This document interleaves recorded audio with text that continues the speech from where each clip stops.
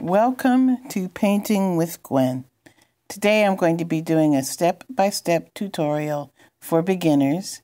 We're going to be creating our version of Homage to Monet, Water Lily Pond as Giverny. Here's an example of how your final painting will look. It's based on Monet's series he did of his garden as Giverny in the south of France. The first thing I do with every painting is I cover the canvas with a neutral tone.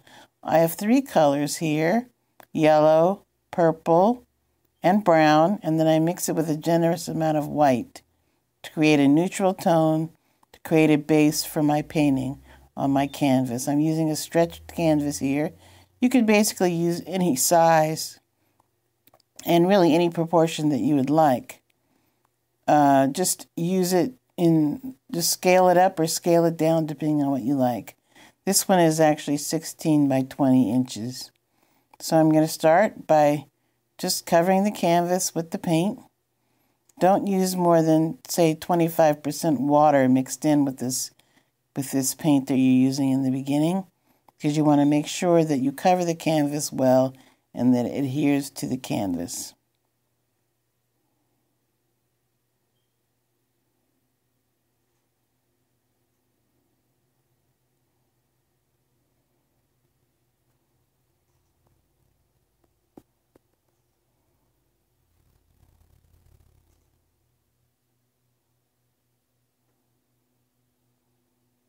Okay, I'm going to first paint the three sides after I've covered the front. Let it dry and turn the canvas once the edges are dry and cover the last wet edge. Step 2 is I'm going to create a blue gradation. Now this is really a reflection in the pond of the sky. So it's going to start out light at the top, almost white with a little bit of blue, and get progressively darker to the bottom of the canvas where it's like a medium blue. I wouldn't really call it dark, but it's sort of a medium blue, and then a gradation in between. So I'm also going to be mixing in other colors besides just the blues and the greens. I'm going to mix in colors from the other side of the color wheel, the complementary colors, the oranges and the reds, little dots of yellow. I want to have a wide variety of colors and tones in my gradation so it looks natural. In a pond, there would be all sorts of variations in there, from algae to debris, so you want to kind of recreate that loosely in your painting. We're working in the Impressionist style, and a lot of the Impressionists use the theory of the eye of the viewer mixing the colors on the canvas. So you don't have to mix your colors up perfectly well on your palette. You can just mix them gently in your palette and then spread them on the canvas, when leaving some of it completely unblended and some of it more well blended. So this dark blue here at the bottom is about as dark as I'm going to go. And I'm going to make the transition in between the light color at the top and the darker blue at the bottom.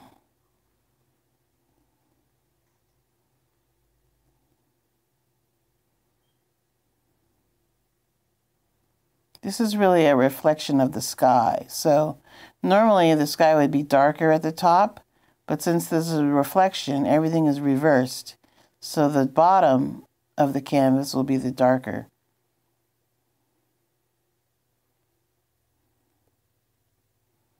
I mix in a little bit of the complementary colors, the oranges and the yellows, and gently blend it in. See, it really adds life to your colors, as opposed to just using blues and greens.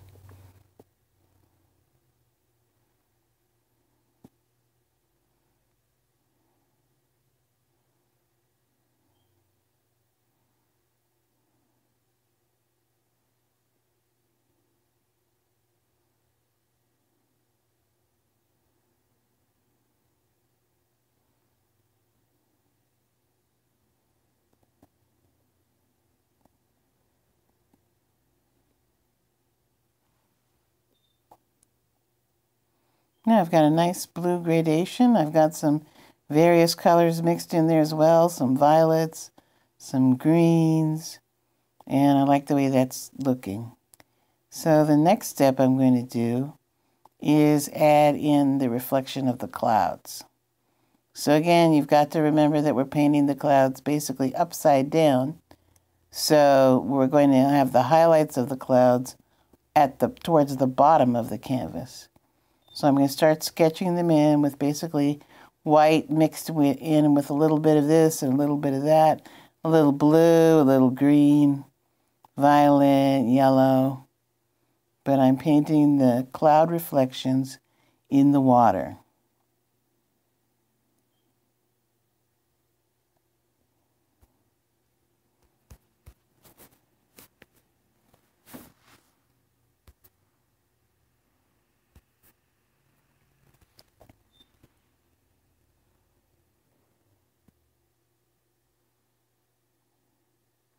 You want to make sure not to have any hard edges. So towards the edges of your clouds, you can start to let your brush get a little bit dry so you can kind of sketch in the edges of the brush, edges of the cloud with the brush. You don't want it to be any harsh or sharp edges. These are clouds, after all.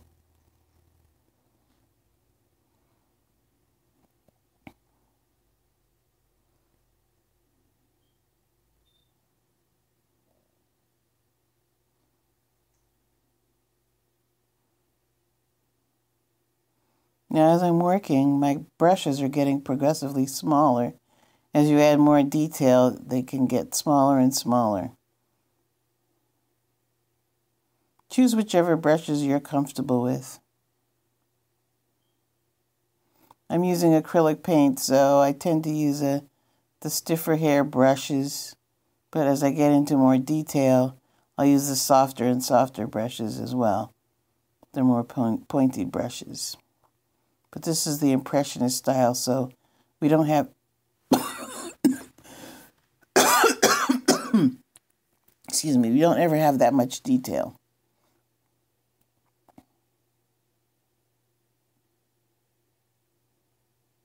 We're not trying to replicate nature exactly. We're just trying to get an impression of nature and evoke a feeling in the viewer. Now, this looks pretty good. I'm happy with the clouds the way they're looking. So the next step I'm going to do is to render the trees. I start sketching in the trees. I'm using the greens, and to make the greens I'm using yellows, blues, and of course a little bit of the complementary colors. This is step 4.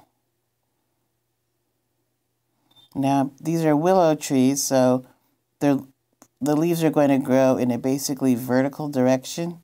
But again, we're painting it upside down.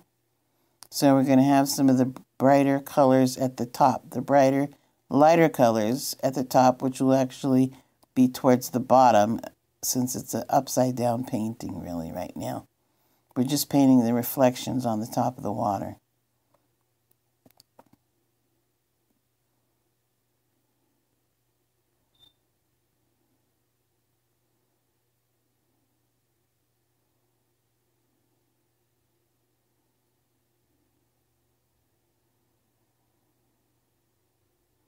So your trees won't look exactly like mine, but you get a general idea of the kinds of shapes you want to create. Random shapes. You don't want to create too much of a pattern because that won't look natural.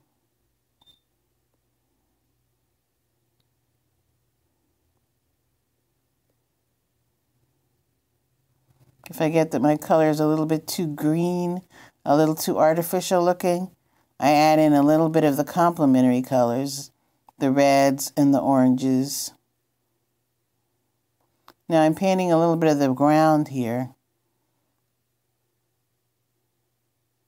You just want to see a touch at the top of the ground where the trees are growing on top of. So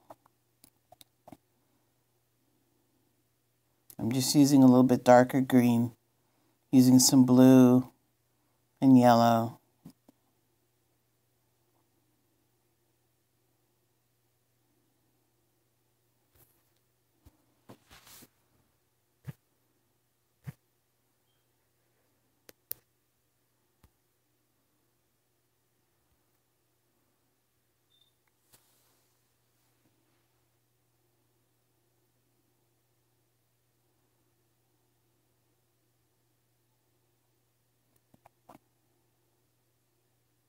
Now bear in mind what you're looking at is my canvas is at an angle, so it looks maybe like a little bit of an angle going on in my lines that are going across, but really they're going straight across.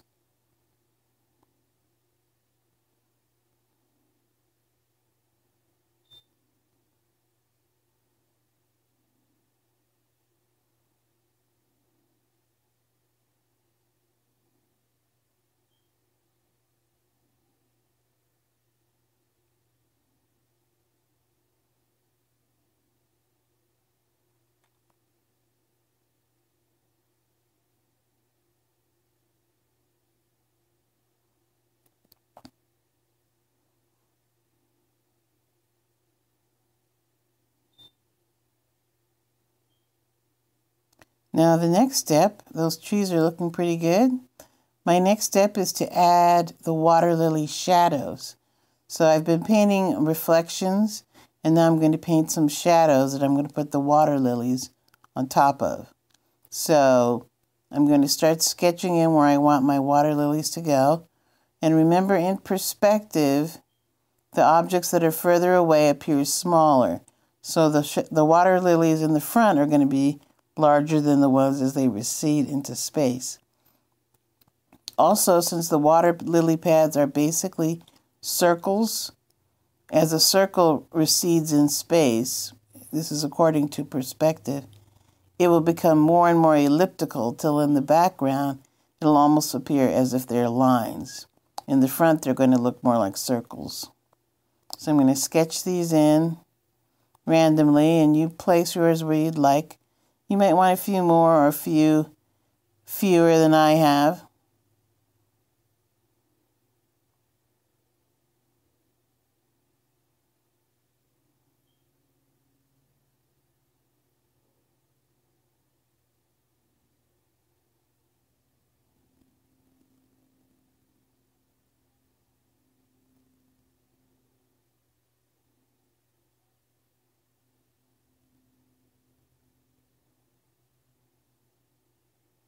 I'm using a smaller brush here as well so I can get a little more detail. Now your instinct may have been to paint the shadows secondly, after you've painted the pads, but the trick is to paint the shadows first. Then when you go in to paint the water lilies on top, you don't have to be as careful as you would have to be if you were painting the shadows in underneath.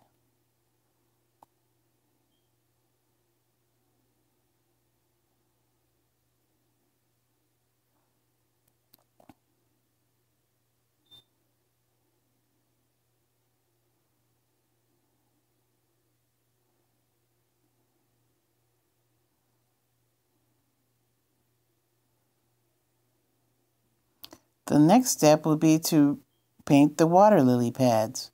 Now paint those on top with a light green.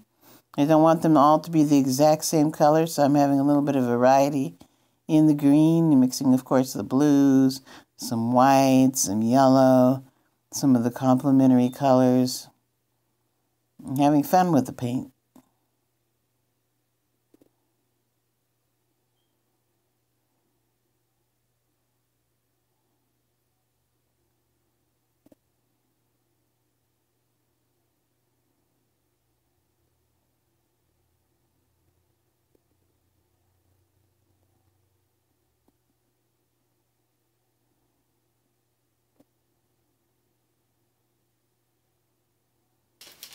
Remember, as it goes back in space, the colors are less defined, so I'm going to put a little more of the complement in, which is orange.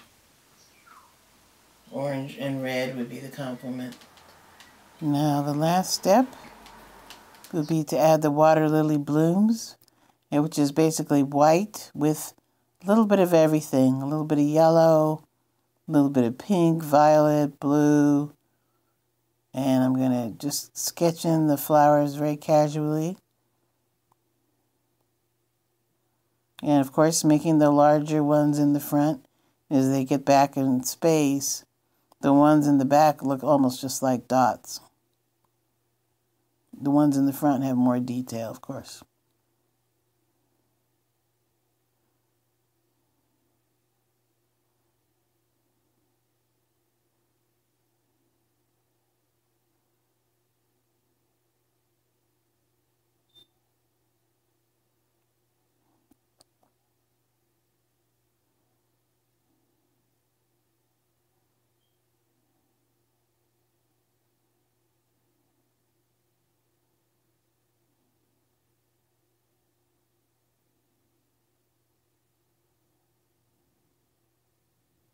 Putting the little ones in the back. Now the ones in the back, the colors are less bright, as well as the white being a little more dull. You're only going to see pure white in the foreground, so I'm going to put just little dots back here to indicate, give the impression of water lily blooms. And I'm pretty happy with the way that looks. Now the background where I painted looks a little too dark to me, so I'm going to go in and touch that up with a little lighter greens, a little yellow, a little lighter greens back there. Got a little too dark.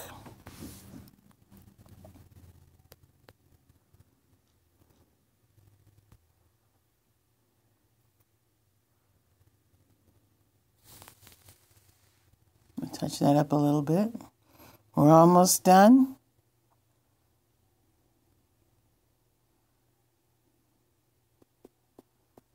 Here's Claude Monet in his studio. Notice how large his versions of these paintings were.